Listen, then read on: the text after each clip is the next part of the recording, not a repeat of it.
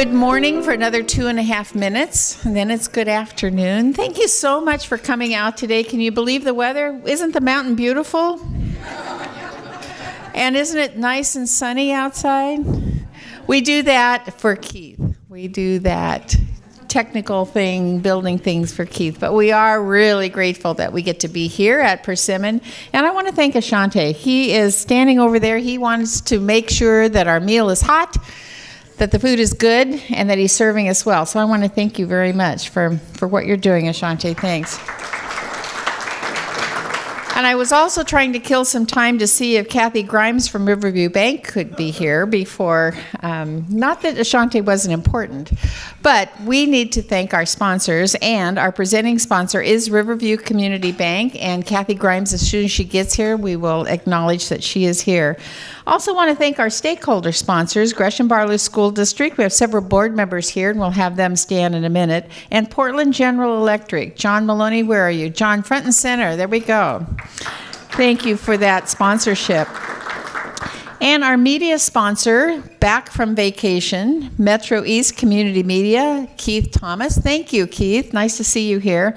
And I want to remind you that there are, okay, Betty, you get to applaud all by yourself. There. Okay. I want to remind you that the replay flyers listing the replay times is, they're not on your tables today, but they are on the way out the door so that you can re-listen to all the great stuff that you're going to hear today.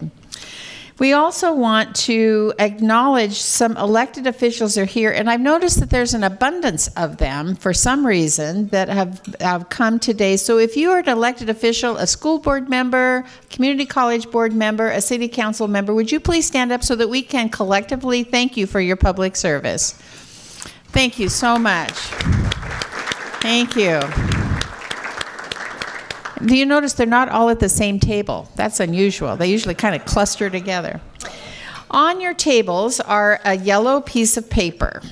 This yellow piece of paper is giving you the opportunity to write any questions that you might have of our two speakers that we're going to hear from in a minute. And we do that so that we get to the question instead of the opinions ahead of time, so that the legislators can actually answer the question. You're welcome to give them your opinion, but you can do that afterwards. So if you have a question, please mark it down, and during the question time, we will come around and collect those and ask them as appropriate as time allows.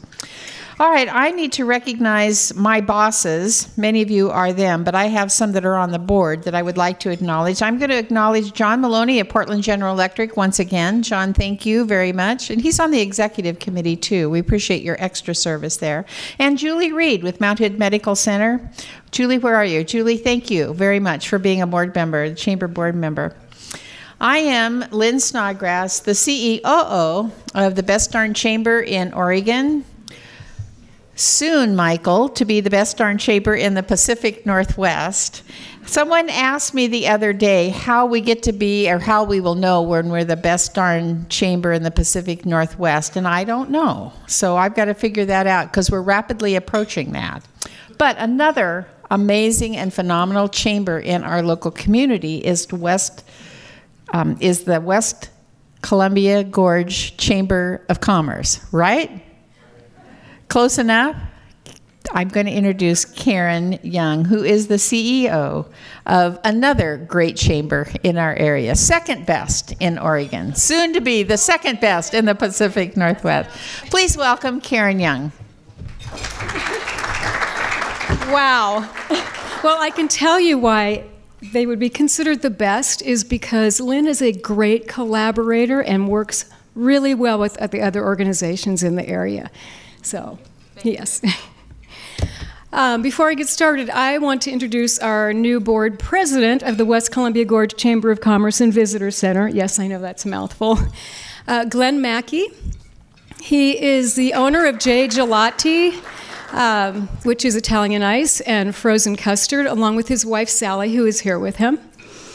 And so I brought some notes because otherwise I'll go into automatic pilot and start talking about Summerfest, which, by the way, is this Saturday morning at 11 a.m., starting with the parade in downtown Troutdale, followed by fun activities in Glen Auto Park, which will last until 4 o'clock in the afternoon. So please come down. So, legislative session, I just want to quickly say that in trying to follow this session, I realized it could be really a full-time job, daunting. Even letting a week go by or a few days without checking in, and I found things are going in a different direction. And so I certainly don't have the bandwidth to keep up with it all. And I want to say I fully appreciate the efforts of our partner organizations, the Gresham Area Chamber and East Metro Economic Alliance. So, Lynn, I want to say thank you so much for inviting us to participate, and Jarvez. So, I'd like to say to our state senators who are here, along with this, looking at all that goes on with legislation, I want to thank them for being here. And whether we agree or disagree on issues, I fully respect and appreciate the great effort and commitment it takes to do your jobs. You have to make difficult decisions and deal with a lot of contentiousness at times from both within and without, and I want to thank you. There is so much potential in our region with the amazing growth we're experiencing, but with that comes, of course, challenges. Tourism has become a major industry in Oregon, and we have seen that our focus is now less on marketing and more on managing. And transportation issues are becoming a huge challenge for us. So I could go on, but I know I don't have a lot of time. So I just want to add that the need to work in collaboration with our partners is extremely evident to us. It's apparent that we need to be working together to deal with our issues. And I'm looking forward to it. Thanks, Lynn. Thank you.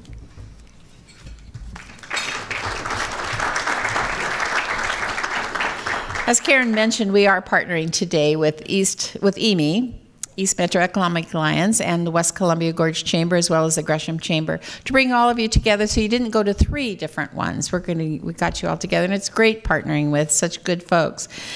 Before I introduce the next guest speaker up here, I want to acknowledge that we have somebody new among us that's from Texas, but I'm not going to let her talk because she talks too slow.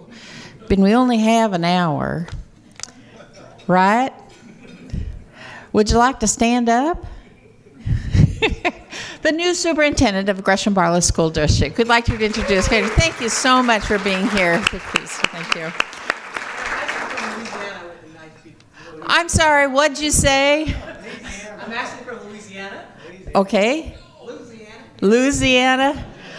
Well, I was surprised that she was here, so I didn't come prepared, and I apologize for that. But, you know, any place outside of Oregon boundaries is south. So Texas, Louisiana, whatever. So thank you for being here and for taking the time to be here today.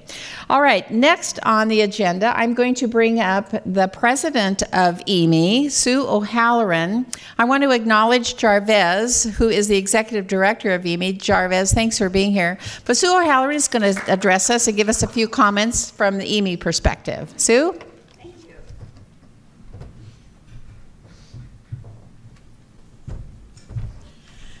Good afternoon, everybody. Actually, I have quite a few of the East Metro Economic Alliance board members here, but I'm not going to put myself in jeopardy and name you all. So if I could have my members of the East Metro Economic Alliance board stand up, our directors. I just wanted to kind of recognize that we have quite a few of them here today, so thank you very much. Actually, I was told I had time for 2 sentences here, so you don't have to hear a speech here. But we had a really good legislative committee that worked with EME this year, and we did a lot of correspondence, some visits, phone calls with our legislators, and I'm really glad to say that we have 2 of them here, our senators, who are really responsive to us, and we greatly appreciate that. The other one I wanted to mention, because I thought it was unusual, because oftentimes he would let us know ahead of time and ask for some opinions, and that's Representative Mark Johnson. He's not here today with us, but I wanted to publicly acknowledge what a great job that he did in corresponding and keeping us abreast of issues. So really, I came today just actually to make a couple of comments on behalf of EME and its legislative committee, and some of those members are here today.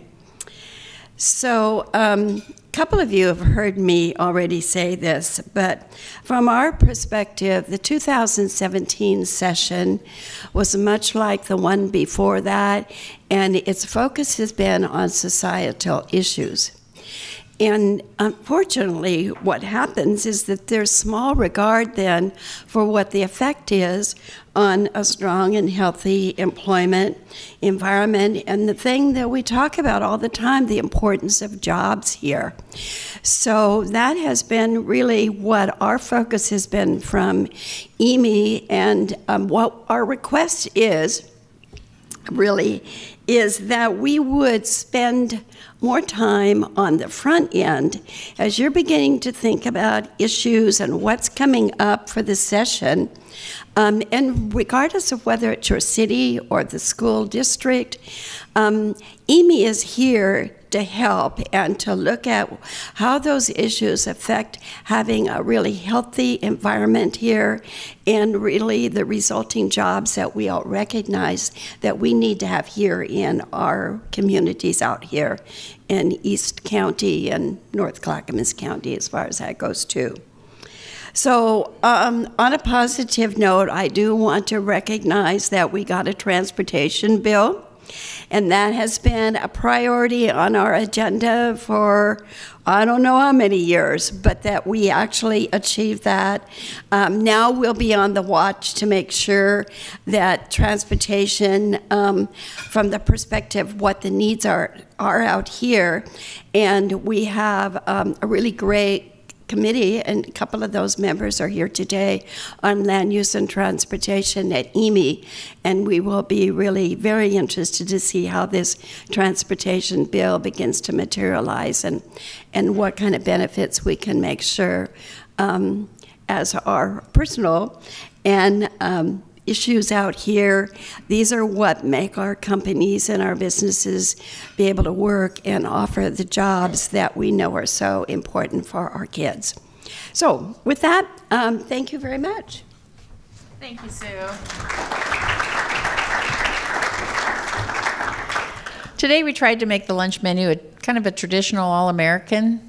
And what you're missing right now is warm apple pie over there. So in a couple of minutes, I know that you won't be distracting any but the speakers that are up here, but if you want to kind of saunter over and get some warm apple pie and come back, that would be good. But don't say, ooh, that's yummy, out loud.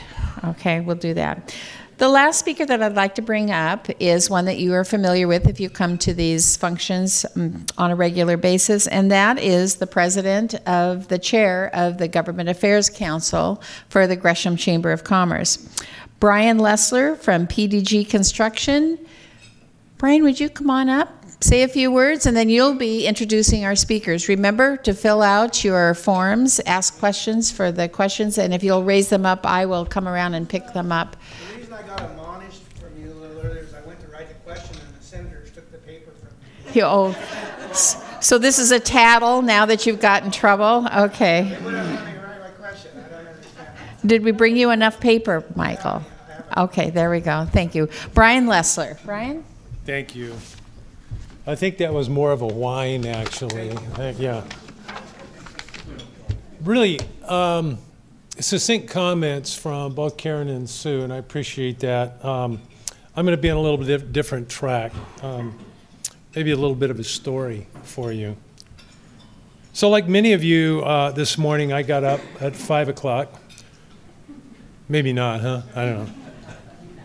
I did my usual routine, you know, reading, exercise, the essentials, and then I drove to work at my company. We have about 25 employees. We're a small company. Those employees represent about 56 total family members. They live in Oregon, all but one anyhow. Shop in Oregon, they play in Oregon, they get their children educated in Oregon. So it's imperative that my little company maintain a very profitable operation so that it can grow, providing new employment opportunities and advancements for existing employees. When we accomplish profitability, we help to pay home mortgages, college tuitions, and contribute to employee retirement plans. We pay bonuses and the money cycles back in through our regional economy. My company builds things: commercial buildings, shopping centers, apartments, mixed-use developments,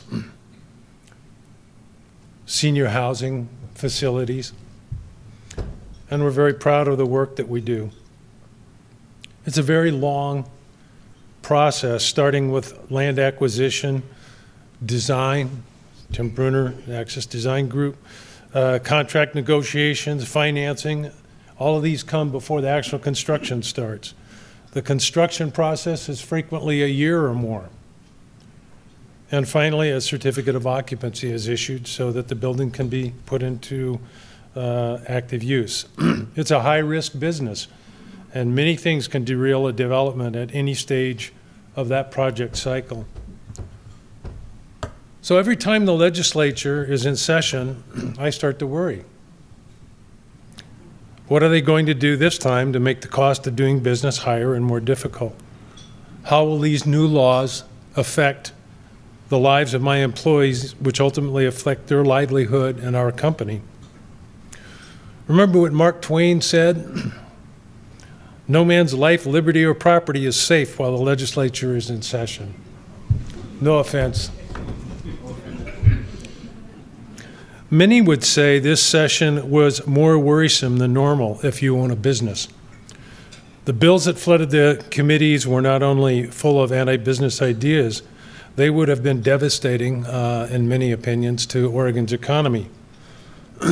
Mark Twain also said the difference between the tax man and the taxidermist is that the taxidermist leaves the skin.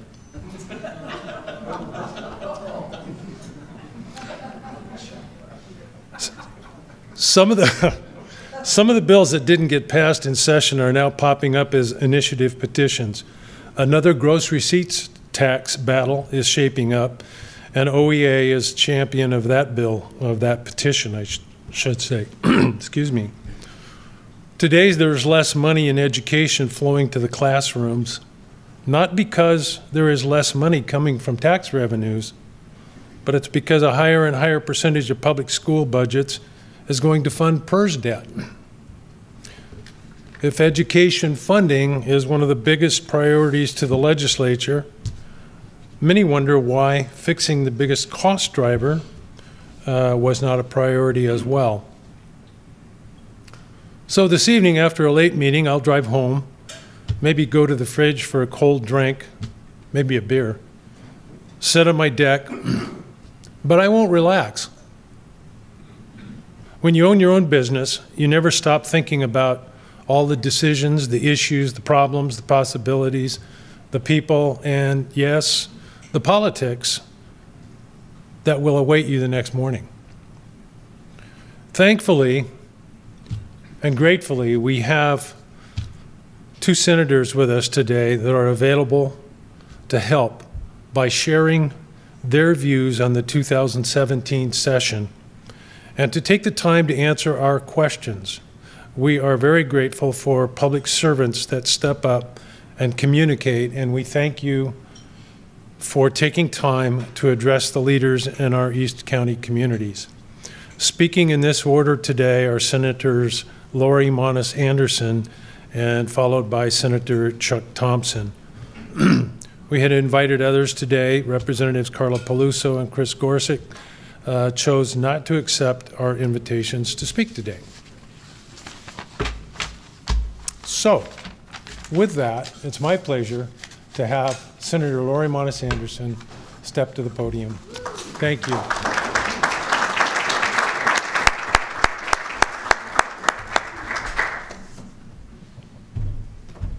Welcome. Thank you, Ryan. Actually, I'm glad the House members aren't here. No, it was contentious between the Senate and the House. We did a lot of collaboration with Republicans on many bills, and we killed many bills that came from the House. And that's just how it was. And we actually began the session with the most aggressive agenda in my legislative career. We made a run at more big issues than ever before, and we did have some satisfying wins. We structurally changed key ways in which we budget. We enacted a budget-saving provider tax. I'll talk a little bit more about that later. We passed the largest, as has been said, the largest transportation plan in state history. But we also had some losses. We did not reach an agreement on PERS reform, and I served on that committee. We could not get the votes in the Senate. And we also did not reform our revenue system, which we still need to do, but we need to have businesses and labor at the table. But we weren't successful in having that happen. At best, I think our successes were actually tempered by some disappointment in those successes. But in the Senate, and I hope Chuck agrees with me, that we did have some remarkable successes. Democrats and Republicans, we worked together on almost every issue. We talked to each other, we listened to each other, and we sought consensus. And on 3 key policy bills, we brought employers and employees together on what were once divisive issues, and those came over from the House. But we have a new pay equity law, which means women and minorities have a fair shot at being paid the same as their co-workers. Overtime rules have been clearly spelled out, and thanks to, yes, now I've forgotten your name. Yeah, who actually let me know about this problem, as well as Lynn Snodgrass did, et cetera. And so that's been taken care of. Our statewide predictive scheduling law is the first in the nation. I was on the committee where it came, and I was the one that wouldn't let it out of committee, and so then the bill went to rules, and then they came up with Tim Camope and Peter Courtney's office, and Kathleen Taylor worked on our predictive scheduling. It was a bipartisan bill that came out. But none of these advancements would have been possible without unprecedented bipartisan cooperation. We did pass the budget. As you know, it's balanced, and that's the one absolute job that we did have to complete. And it doesn't happen automatically. Our budget is the best we could do without real revenue form. It funds schools better than expected. We did give them $1 billion more than the last biennium. I would love to talk with you. I haven't met you yet. It limits tuition increases, and it protects the Oregon Health Plan. Our kids need to be healthy. I just want to add a little bit more to the transportation package. It does provide maintenance, seismic upgrades, and congestion relief. It includes transit, bike paths, and safe routes to schools. And that wasn't easy. There were certain people that wanted certain projects. We get it done, and then people would come back and say, no, that's not what we want something different. But it really required a lot of dedication, determination, and compromise, and I think the stakeholders did step up and became equal partners with the leaders of the committee. And for instance, I want to list what each of us gets out here. Fairview gets $226,000. Gresham gets $2.7 million. Portland gets $16 million. Troutdale gets $405,000. Wood Village gets $99,000. Multnomah County gets $18 million. So out of that package, those will be the monies that they will get. Regarding the provider tax, we could not have balanced the budget without the hospitals and insurers and providers coming to the table and actually helped craft the provider tax. And it really made it possible for us to balance our budget. Otherwise, over 330,000 people would have lost their health insurance. So it would have been catastrophic, and I'm extremely proud of the Senate and the work that we did on getting this bipartisan legislation through. We avoided some devastating cuts to mental health. I chair the Senate Healthcare Committee, and we made some modest investments in community treatment, not nearly as much as we need. We took steps to enforce mental health parity, but we still have a whole lot of work to do. Mental health must become and must remain a burner issue as far as I'm concerned.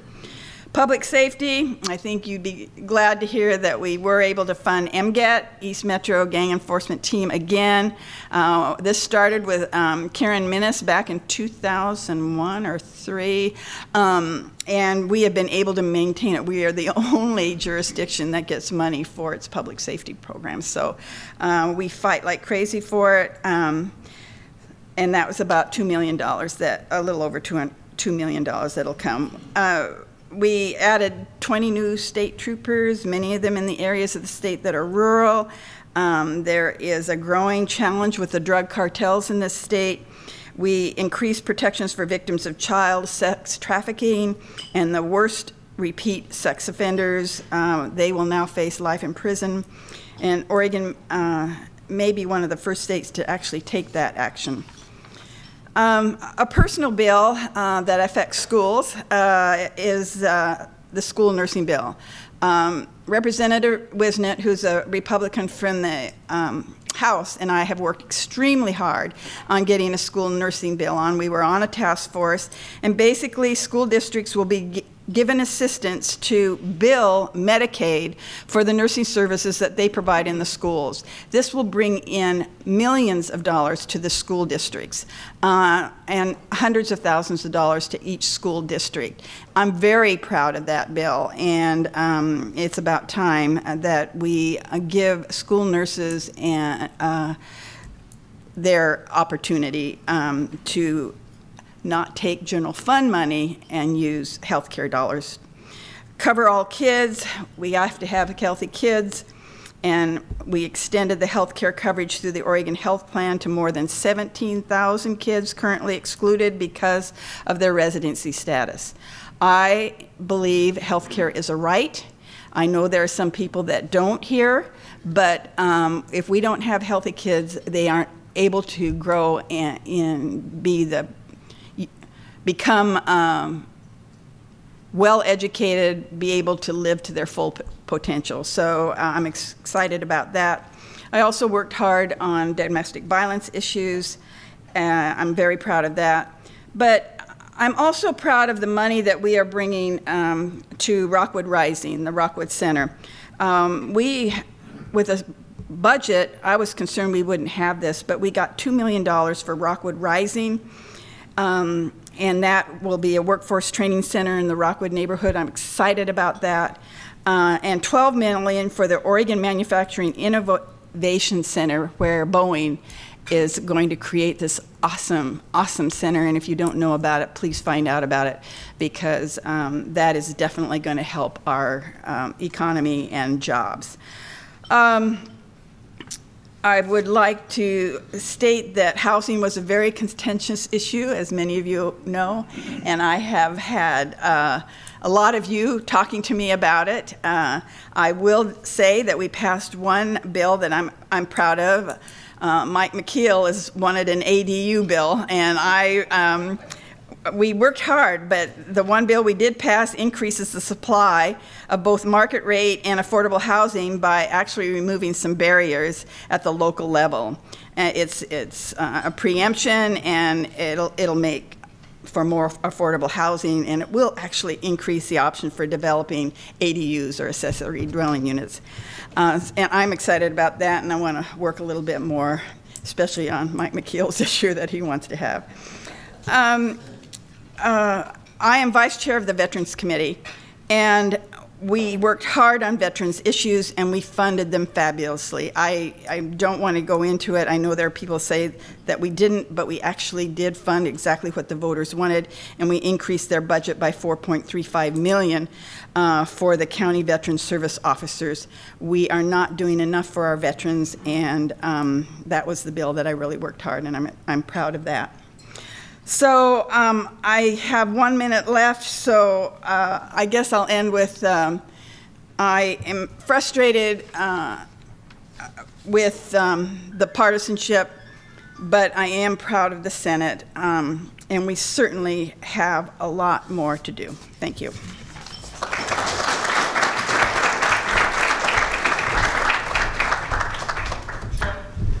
Good afternoon now, and thanks for having me.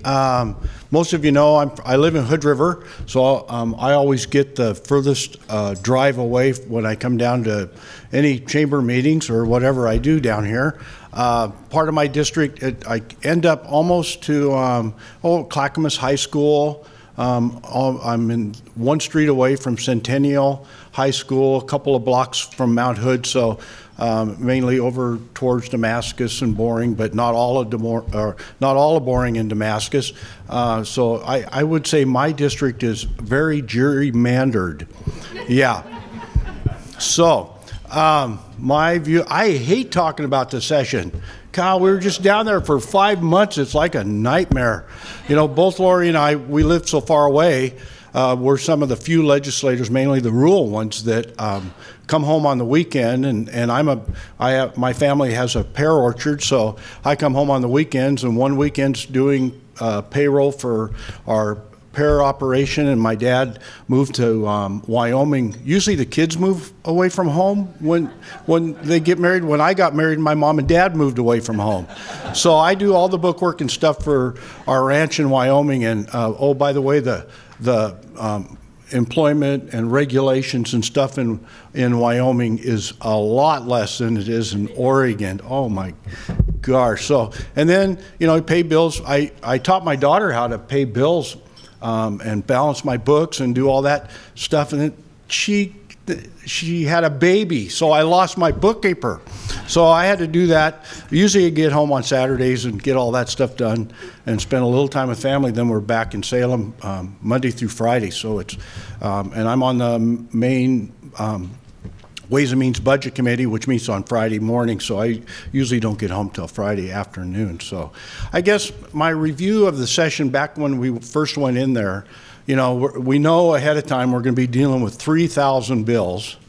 At the time you go in, everybody's got 15 or 20. I'm a Republican, so I can't tell you, I don't have a lot of success stories by my bills passing. It's just kind of the way it is down there. The one bill that did get passed was actually on the news the other day, but it was stolen by one of my Senate Republican buddies. He lives over in Canby. His district goes out towards Estacada, and I used to represent Estacada. And what happened was, my constituent, who I didn't know, went across the road and talked to his neighbor because he wanted to put in some cider, do some cider stuff, hard cider. And his neighbor says, "Oh, get a hold of my state senator, Alan Olson." So they did. And Alan did the bill for him, but luckily he let me sign on to it. So it's like, you know, and after it was publicized, I'm a pear grower, so I took all the credit for it.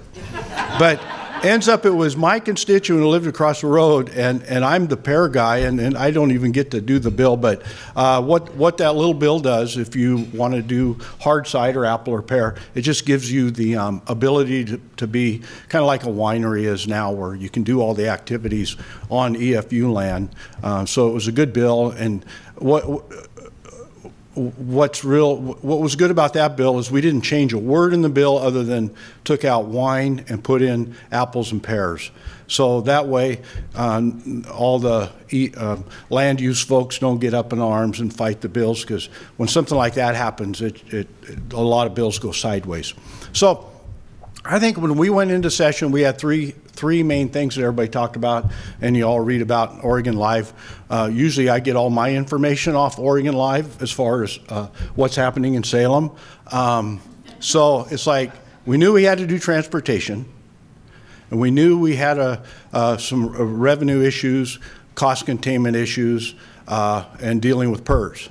Well, as you expect, when we got in there, the Republican caucus started working on cost containment. We said we need $1 billion in cost containment.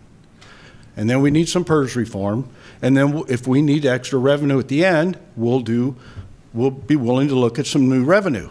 And of course, Laurie's party goes in, her caucus goes in, and we go, we need new revenue.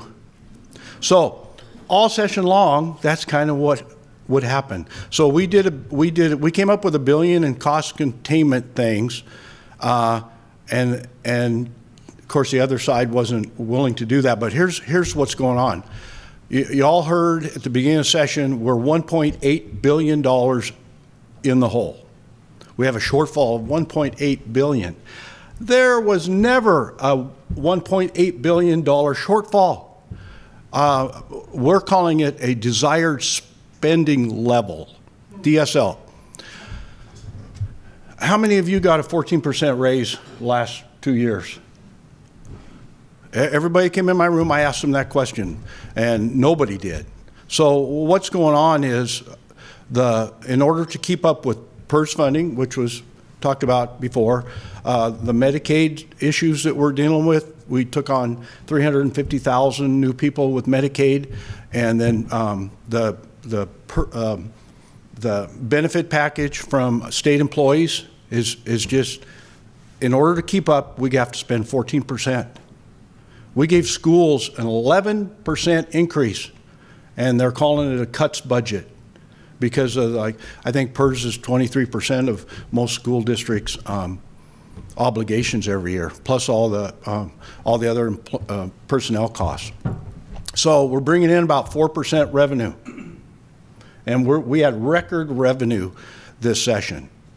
So if we continue to bring in record revenue at 4% and continue to spend at 14%, what's that look like? Two more sessions? It's like a $9 billion deficit. So in the end, what the inside story stuff that Oregon Live won't write about. We had a new state senator from Medford, Grants Pass, really neat guy. Ashland is a very liberal area. Well, he was a mayor of Ashland, and he's a Republican. And we had a state senator that passed away like last year. A great guy, Dr. Alan Bates from Medford. And so he replaced him, and he came to Salem saying, we need to raise taxes, and it's got to go towards PERS. We've got to reduce that. And we're going, Alan, you can't do that. You're a Republican. You can't raise taxes. And we had 13 in our caucus. So if on the Senate side, if you got one Republican to vote for taxes, we would have had new taxes. So what do they come up with? Mark Hass, senator from the Hillsborough area, he chairs the Revenue Committee. They came up with this brilliant idea. Just after the voters turned down the gross receipts tax, they came up with this brilliant idea to do a gross receipts tax in the legislature. Oh, really? So he worked with Alan DeBoer all session, because Alan said, yeah, we need a tax. All they needed was one Republican vote. And I kind of became good friends with Alan, spent a lot of time with him and told him a lot of stuff and tried to make him understand. But when you're a rookie legislator, there's so much to understand. Everybody was his friend, everybody was his buddy, because all they needed was his vote. So for like 4 months, you'd see Mark and him on the floor chatting, and I would, you can't do that. It's horrible. All session long, but he wouldn't listen. I don't know why he wouldn't listen to me. Geez, I got a lot of experience doing that stuff. But anyway, he's his own guy, and we just kind of went along. And then about May, he took the figures home to his brother, Lithium Motors, one of the big car dealers. Well, he's got 3 himself, but took it home, and his brother's accountants looked at it and said, this will more than double our taxes. So he came back and said, oh, that's a horrible idea. I go, oh, really? It took 5 months to figure that one out. So that really is the reason we didn't have new taxes. It's that simple. And by that time, they tried some new stuff. You know, they always say they don't want burden and put taxes on small business owners. The other tax that they came up with, Nike would have paid $350. And Sitsu would have paid $350. Oh, we need to tax the corporations. They don't pay taxes. That's what they always say. And guess they would have, it would have doubled probably S corporations' taxes. And so luckily that didn't happen. The big losers are we didn't get, really, we didn't get any cost containment. We voted on something, but guess who came up with this plan? Cost containment and PERS reform? The SEIU union did it. That's who came up with the plan. And by the time it came to vote, I was getting emails from all kind of state workers that says, don't cut my PERS, don't. And so even that went away. So we got a lot to do, and like Laurie said, in the future. I agree with Laurie 100%. There were some really, really interesting things that happened, like 2004, the bill to put rent control on and all that stuff. There were three, I believe, Laurie, Rod, Betsy, that said, no, we're not going to do that. I'm not sure, I don't know who it was. A busload of folks showed up at Rod Monroe's church on a Sunday to protest. Well, it backfired on them. I think we had more votes in the Senate to kill that, both sides, because they did that to Rod Monroe. And so there was a couple other issues where this business is getting a lot more unruly. People are just, willing to, they don't just sit out in the Capitol steps and protest. They'll come in the building and make a lot of noise and chant and do all kind of stuff. So it's getting tougher to do this job. But I think the Senate kind of revolted against that. And looking back, I think we had a pretty good session. We got issues like spending and those kind of things we got to deal with that we didn't deal with, but we didn't get new taxes, so that's a good thing. Thank you so much, Yeah. Senator. Senator, if you want to stay up there, and Senator Monnes Anderson, if you'd like to go up, and you guys can sit in the chairs. We're going to start asking questions. If any of you have questions, just raise them up, and Shelley and I will come and pick them up. I'm going to turn the microphone over to Brian, who will be the spokesperson for the questions. All right, we have an easy one to start with. So is this turned on? Who's going to answer Michael's? So first question, will the short session in 2018 be limited, or will it have a full range of issues? What do you anticipate in 2018? You're not going to sit and answer? No, I like standing. What the Senate has done is said we're going to limit the bills to one bill for each senator. Last time it was 2. I hated the short session. We should only be focusing on budget issues. And so I'm very concerned about the legislative session. So at least in the Senate, we are only going to, we're going to limit to 1, but the House has decided no. We also, it was Senator, who's from Eastern Oregon? Hansel? Yeah, Senator Hansel and Senator Knopp, myself, and Senator Jenny Burdick really wanted to come up with a plan where every bill had to be bipartisan in the short session, but we can't get enough votes to do that at this point. We're still working on it, but at least we've cut down the number of bills on the Senate side. But I am very concerned that we are tackling too many tough issues in the short session when we don't really have enough time. Like my Senate Healthcare Committee, all the Senate bills, I need to get them out within 4 meetings into the other chamber, and that's just not enough time to work. So hopefully that answered your question. Any further thoughts, Chuck? I expect to see a whole lot of crap in the short session. You remember this is being recorded? Oh, that's okay. You should hear him on the floor of the Senate. Okay, here's a good question from the new Superintendent Gresham Barlow School District. One way to improve public education without spending more money is to cut or eliminate the red tape or bureaucracy that makes it difficult for teachers and administrators to do their jobs effectively. How would you propose getting that done? Well, I would love to cut out all of the testing requirements. A lot of that, though, is federal, and we have to meet the demands of the feds, or we don't get the money that they send to us.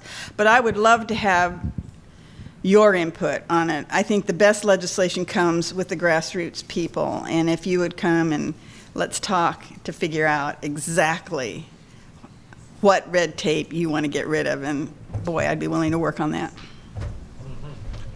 A lot of what happens in Salem on education is directed by the OEA unions and stuff like that.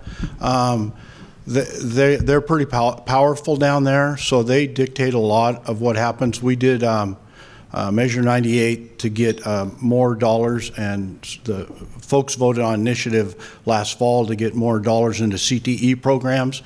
When Governor Kitzhaber was there, that's what he focused on, and he fought the OEA. They didn't even support him in his last election cycle, and as soon as Governor Kitzhaber left, that left, which brought on the initiative. We got, I think, $170 million to go towards that for schools. I think that's a great idea. Get our kids back in some of those programs like we used to have, like shop and automotive, and now it's robotics and all that stuff. And I think that'll help kids. A lot of things that you can do to answer that question is if there is if the legislature tells schools what they should be doing, it should come with the dollars to do it. And too often that's what happens.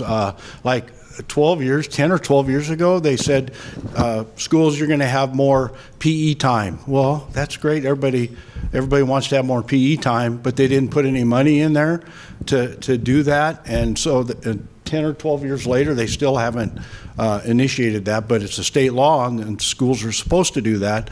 They've kind of let them off the hook so far because we haven't given them the dollars to do it. So if you're going to make schools do something, send the money with it. I also want to point out what, if you were at the EME meeting, what was it, 2 days ago or last week? All the days run together. The Boeing, I don't know if he was a government relations person or what, but he said, you know what, schools need to start getting their kids to start building things again. When we had shop and home ec, he even mentioned home ec, I mean, you have the recipe, you follow, you know, wood shop, metals, car shop, automotive, all of that. We need to get back into having these kids building things and making things, and it really resonated with me, and so I was quite impressed with that comment, so I wanted to share that with you. This is somewhat of a follow-up question to your statements there. Mount Hood Community College is a huge asset in this region, and community colleges really did not get the funding other public systems did. We need a champion to help retain Mount Hood Community College status in the region. How can you help? Well, I've been helping on the bonds with money primarily and with word of mouth. I just think the world of Deborah Durr, and she has been so active. We're going to miss her, and I know that they will be coming up with, you know, someone just as good, I'm sure. But it's hard from this community. We are a more blue-collar community. And when it comes to taxes, the community colleges bonds, we can't pass it because the people here, their bottom line is they say they can't afford taxes. I would love ideas from you. Again, I don't know, Chuck, if you have ideas on how we can get our communities to support our community colleges, but I know that I don't serve on the Ways and Means Committee, but Rod Monroe does, and he takes care of the community colleges with funding. That's about all I can say on that issue. I've been on the Education Sub-Budget Committee for 2 sessions now. If you look back 10 or 15 years, what they've done with education funding, worse at the college and community college level, is they've taken those dollars away. I think probably 10 or 15 years ago, the state general fund was about 40-some% towards schools and education. It got as low as about 29%, and I think we've got it back up to about 34%. A lot of those dollars were diverted to Health and Human Services because they can chase federal dollars. And to build state government and bring more dollars into the state for the SEIU unions and outfits like that, they've taken the dollars away from education in the last 15 years to build up, because that's how they get a lot of those dollars are there for matching dollars. Until we stop doing that and prioritizing those kind of things, you go down the list. It's K through 12 is the first, and then they'll go towards higher ed. They got almost what they asked for, and then there's always somebody left behind in this business down there, and it's always community colleges. So until that changes, the way you look at school funding, they've put college education on the backs of middle and upper income students. They have a lot of dollars they give towards poor students because they can't afford to go to college, so they've given up a lot of those dollars. But if you look at the kids that come out of college now with I think the average is $27,000 in debt, that's where the legislature has decided that's how you're going to fund higher ed. We've put $30 or $40 million into the Oregon Promise program, which is dollars that go towards community colleges. So tuition for community colleges. So the dollars that are in the community college budget don't reflect that. So that's kind of an extra $40 million, and that'll help a lot of our kids. And it doesn't matter your income level. You can get free education for a couple of years, and hopefully that'll get into the on their last couple of years too. And Deborah Durr did share with me that I think there was almost 700 kids at Mount Hood Community College that are taking advantage of the Oregon Promise and having. Okay. So it is a good program. Thank you. There are a number of questions about gross receipts tax. I'm going to attempt to synthesize them into one question for you. So the gross receipts tax seems to be an Oregon manufactured goods tax. Manufacturers will pay, and the goods they purchase will be taxed multiple times. Many states waive sales tax on raw materials or materials for manufacturing, and this is also the case with a lot of construction, a lot of states that have sales tax related to construction. If it's to be re-engaged in the construction process, it's exempt. Gets taxed on the back end. Other questions related to gross receipts tax have to do with what we understand is a constitutional change with respect to the voting that's necessary to pass an additional tax. So could you explain your positions with respect to gross receipts taxes, what your position is on that issue, and how you would vote? Well, I think we know how you both voted the first time around, but what would be your position as this initiative comes to the public again? I am not on the Revenue Committee. I am not even a part of the designing of that. I said that if there is a compromise revenue package with bipartisan support, I will vote for it. And I've always taken that stand. I cannot get into the minutia. I know Bess Wills, I know she's not here, really took me down and explained exactly how the gross receipts tax would affect the Ford dealership. But that's my stand on it. I want a bipartisan revenue package, and until there's a revenue package that's bipartisan, I won't be voting for one unless there's bipartisan support. Oh, that's a horrible bill. I don't think, I'm not on the Revenue Committee either, but one of my buddies from Grants Pass sits on there, and he worked on that all session. They would meet at night sometimes. They worked really hard to get that tax. One of the interesting things, I had the governor's staff in my office in May working on that tax for the governor, because she wanted it all of a sudden, and he's in my room, and he tells me, Chuck, well, first he asked me where I stood on it, and I said, no, that's a horrible tax. And then he goes, we need to pass this gross receipts tax because we have to trick Oregon voters. It's the only way we're going to get to a sales tax. So what they do, they started, this gets to your question, they started it out, and it would only affect you if you had $3 million in gross receipts. So, they think that's going to let a lot of people off the hook. So what they'll do, they could do this in one session. Instead of 18 votes, now it just takes a simple majority, and they could set that $3 million number to 0. And you have a sales tax on everything with 16 votes. That's what they were after. They tried to trick Oregonians into a sales tax.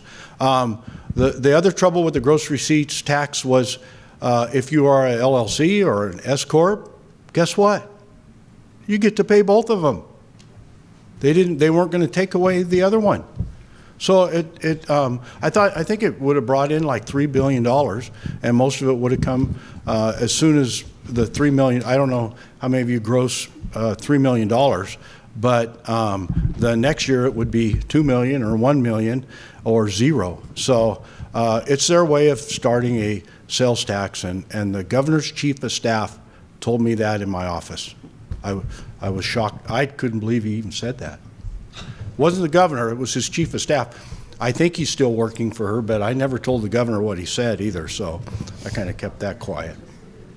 Okay, thank you. So moving on to another topic, the West Columbia Gorge Chamber is interested in tourism, which is an $11.3 billion industry in Oregon and rapidly growing. Travel Oregon began in 2003 with House Bill 2267 as an approach to building Oregon's economy, which was very successful. Important tourism legislation passed in the 2016 session with House Bill 4146, which is expected to amplify the effects of House Bill 2267 on Oregon's economy. What will you do to help support and further this industry?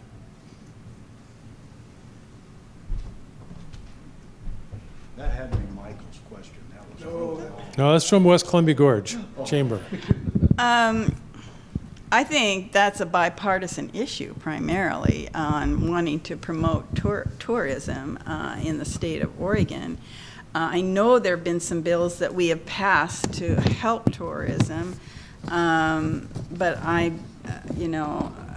2017 legislative accomplishment book just came out yesterday, so I haven't had a chance to go over some of those bills or ideas that we had addressed regarding tourism. So I'm not the right person to respond to that question. Can you respond to tourism at all?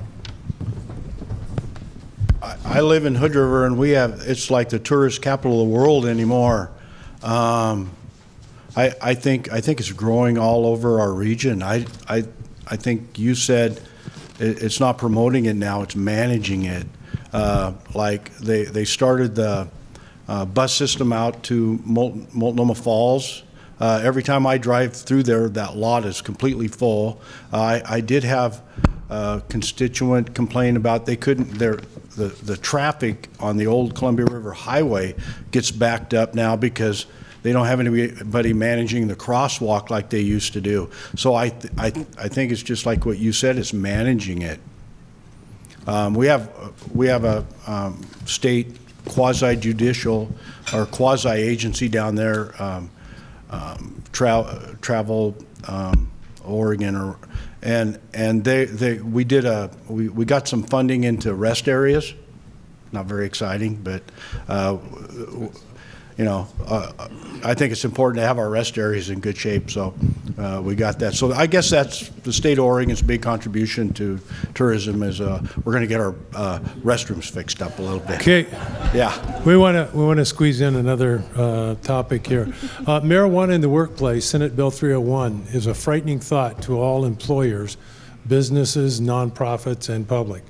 The bill got a hearing this session. Under what circumstances would you support marijuana in the workplace, or would you? I'm a nurse. I'm a retired nurse, and I've always been against marijuana in the workplace. I've been against even recreational marijuana, so I'm not the good person to answer that. I am very concerned regarding marijuana in the workplace. I strongly support medical marijuana. I have actually had relatives who they could not have survived their pancreatic cancer. They could not have survived the pain that they were going through with some of the neurological problems that they've had. So I believe in that, but I, for one, will be fighting tooth and nail against marijuana in the workplace unless there are some businesses, I have to hear from the businesses. I don't know where it will work. Maybe there are some businesses where it'll work, but no one's told me about that. Oh, I'm a definite no. Marijuana in the workplace. I voted no on every pro-marijuana bill ever. I even voted no on a marijuana bill that kept marijuana producers from selling it 1,000 feet from school. And then one of my Democratic senators, Floyd Brzezinski, came up to me and says, "Thomsen, I don't think you want to vote no on that one." And I changed my vote, luckily, because that was actually a good one. I just see marijuana, I vote no. I was at our county today just chatting. I was a 16-year county commissioner, and I went in there to do some planning stuff. Was just chatting with the human resource director. There was some state back east where medical marijuana is legal, and of course they have a it's like the law is right here now in Oregon. You can't. It's a no. What's the term? If you're caught with a drug test of marijuana, you're fired, or there's a certain phrase for that. Stupid. Yeah. Anyway, she said that somebody came, applied for a job, told the human resource person that she has to take medical marijuana for Crohn's disease. They hired her, and then did a blood test, fired her because she tested positive for marijuana, and now they have a lawsuit. So whether you got to be really, really careful in the human resource department after hearing something like that. They were probably trying to help that employee out or whatever, and so even though it says that if they fail a drug test, you can fire them or they can't work for you anymore, you have to be really, really careful because that kind of stuff's starting to show up. So, and I'm sure that'll spread all over the country. So.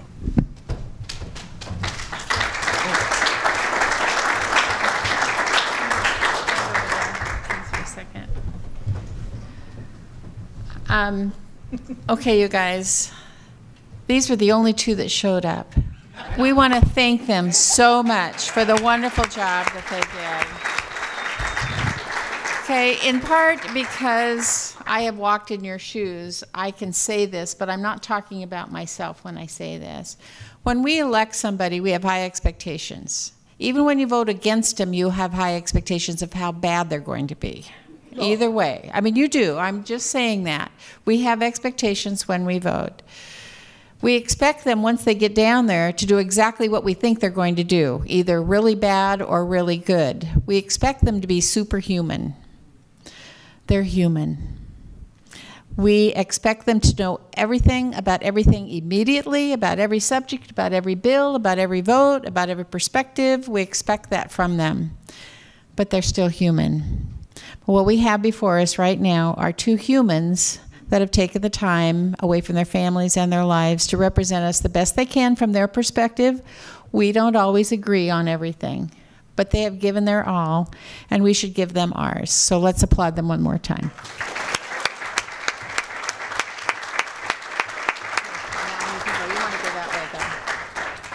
Or you go behind me, don't fall off the string.